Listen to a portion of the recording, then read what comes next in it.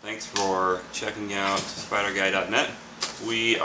Today we're going to go over setting up a Dubia roach colony. There are so many ways you can do this, but basically this is how we're doing it right now. We've got about 6 boxes and Zorgon, and here is the main feeder of the Dubia roaches. What's your name? Zach. Zach. He is the best guy at spiderguy.net. So start with a box with holes in it so they can breathe. You don't want too many holes so that it gets too dry, but you don't want too few holes so that it gets too wet. You don't want the food to rot before they eat it. When you start having thousands and thousands of roaches, they eat it before it goes rotten unless you put tons in. So you gotta find a balance. I'm thinking that this might be too many holes. We drilled these in with a drill. These were for crickets. Crickets need especially dry. So maybe too much. This is a reused tub. Here is the lid. So we'll see. This tub's going to have a lot of roaches in it. So you need something for them to crawl on. So egg crates. What I do, we've taken these normal egg crates. These are from an organic thing so that no pesticides or anything on them. And we stack them up so that there is lots of places in there for these roaches to go and hide and play. And go like that. And like that. Stack them in there. Boom. See? And can you give me that one right there? Mr. Zach? Okay, so you throw it like this. You can bend them in half. Throw them in there. So, have them in there. We have an area down here where we put some food. The food area is down here. Alright.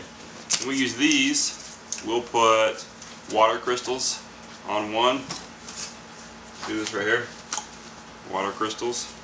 We'll put cat food on the other, and we just throw fruit and carrots in the bottom. We found that they like carrots, sweet potatoes sometimes. Oranges, obviously, apples, pretty good. Bananas. If they have oranges, they're eating oranges first. When they're hungry, they'll eat green peppers.